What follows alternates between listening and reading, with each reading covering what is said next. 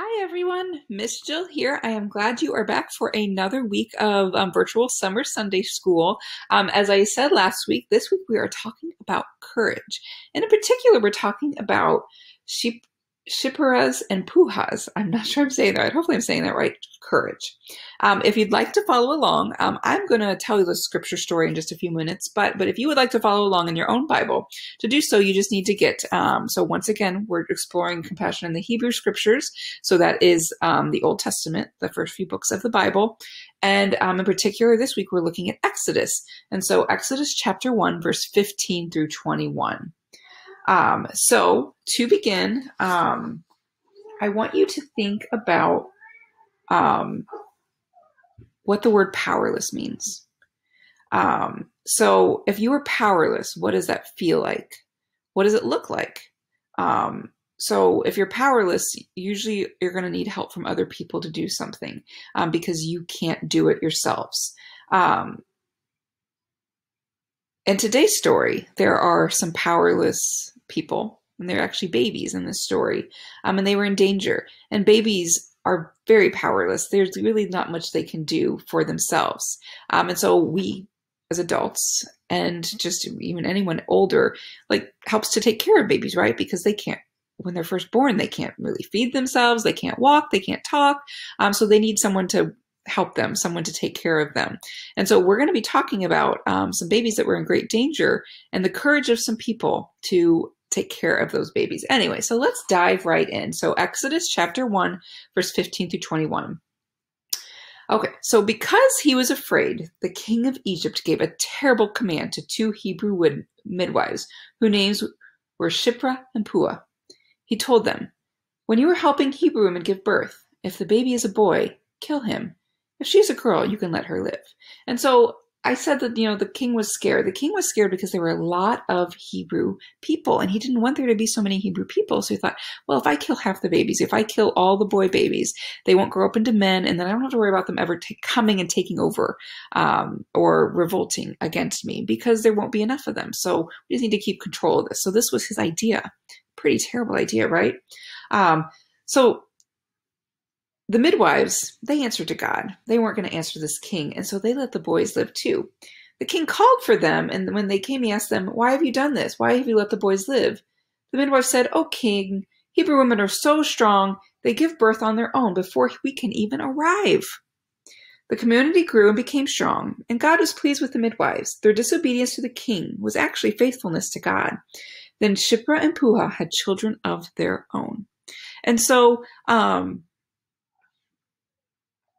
these two amazing women, Shiprah and Puah, they kind of broke the rules, right? So let's think about their story and their courage as we consider these questions for today. So in hearing this story about their courage, what kind of people do you imagine Shiprah and Puah were? What do you think they looked like? A lot of times when I read stories and read parts of the Bible, I like to imagine in my head what the people look like and sounded like. And so think about these two women. What do they look like? How did, we kind of see how they acted, kind of try to create a movie in your mind of this story. What do these two women look like to you? Okay. My next question is a kind of a fun one, and one of my favorite one from today is, how do courage and compassion go together? So not only are they both C words, they both start with C, right? CO, actually. They both start with CO. How do courage and compassion go together? What do you think? In the case for Shiprah and Puah, without courage, they wouldn't have been able to be compassionate, right? Sometimes it takes a lot of courage, a lot of bravery to show compassion, because it might be breaking rules. It might be like breaking just rules that aren't even real rules. Like when we get in an elevator, right? Usually you turn and face the doors and you don't talk to anyone. You don't really do anything. You kind of just ignore the other people in there. So that's kind of like a societal norm, a societal rule. What happens if you get in the elevator and you just smile and say, "Hi, how's it going?" So you're kind of breaking a rule there, right? But that's showing compassion. That's showing you care. That's showing hospitality, like we talked about last week. And it probably takes a little bit of courage to do that because it's going against what we usually do. So think of some other maybe situations where courage and compassion can go together. The next question, can you remember or think of a certain time when breaking the rules was actually the right thing to do in a certain situation? And then what happened, like in that scenario? So sometimes, some rules are made to be broken, right? Sometimes rules might actually not be the best thing to follow, especially like in this case. So the king was making a bad rule, and so the people knew that they couldn't follow it because it would be hurting their people, hurting their God. Okay? Shiprah and Puah show compassion to those who don't have any power. The baby boys Pharaoh wanted them to kill. Who are some people you can think of that don't have much power in our world today?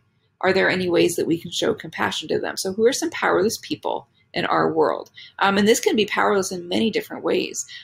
Maybe we think about people that don't have the power to walk on their own.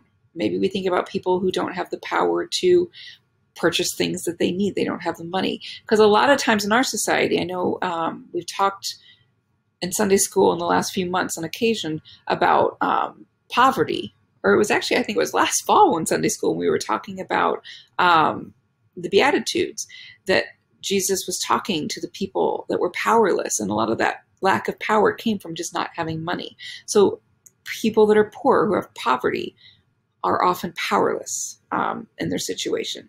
So think about some ways that we can show compassion to people that might be powerless in any of many different ways.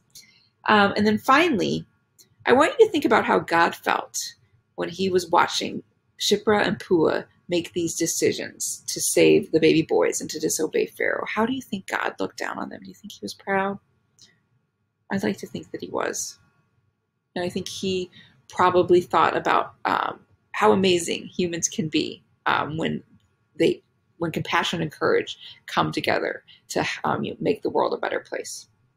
So I want you to be thinking about how compassion and courage can go together this week. Maybe think of some ways that you can show some compassion, and maybe you're going to have some courage to use it too. So I'm going to close in prayer. I'll see you back here next week. Let me look ahead. Next week, we are going to be talking about, what are we going to be talking about? I can't turn my page. Next week, we are going to be talking about when King David showed some kindness. We're going to be talking about focusing on kindness. We'll get there next week. In the meantime, have an amazing week. I can't wait to see you hopefully in worship soon. Let us close in prayer. Dear God, thank you for the story of Shiprah and Puah and for their courage and compassion as they help the babies who were powerless and in danger. Help us to be brave like them, helping others who can't help themselves.